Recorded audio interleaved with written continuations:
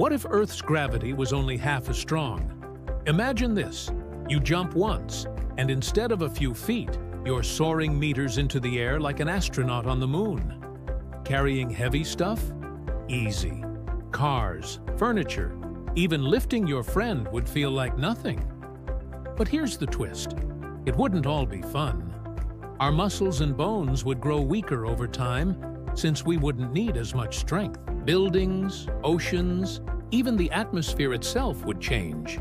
Water might escape into space, and storms could get way more extreme. Sports would look insane. Basketball dunks from half court, soccer balls flying across entire fields, and parkour like real-life superheroes. Half gravity would make life easier, but also way more dangerous.